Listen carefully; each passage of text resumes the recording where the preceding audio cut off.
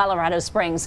One person in the hospital right now after a fire at a home on North Garo Avenue, just east of downtown. Fire investigators say they actually had to rescue a man who was trapped in the basement of that home, suffering from heavy smoke inhalation. They say 9 to 12 people were living there, and all of them, thankfully, are accounted for. Well, I wanted to see what's going on, open the door. I'm right over here and saw the flames. I said, oh my gosh. So I'm out the door to watch that. The cause of that fire is under investigation tonight.